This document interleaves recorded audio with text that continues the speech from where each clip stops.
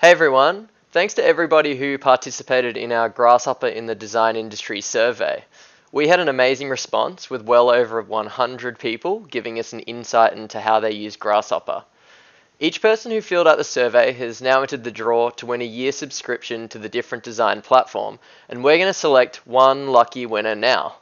So in keeping with our theme, I've created a Grasshopper algorithm that'll randomly generate our winner for us. And this tool in theory could be used for generating a random selection for any large list of data. So to avoid the bias of Grasshopper seeds, I've incorporated a small C# component that allows us to generate a number of the current millisecond of time at the press of a button right here. So this generates the seed for our random number, which is over here, which allows Anemone to run in a loop through every single person entered into the survey. And then we'll have a winner come out and they'll be highlighted at blue at the end.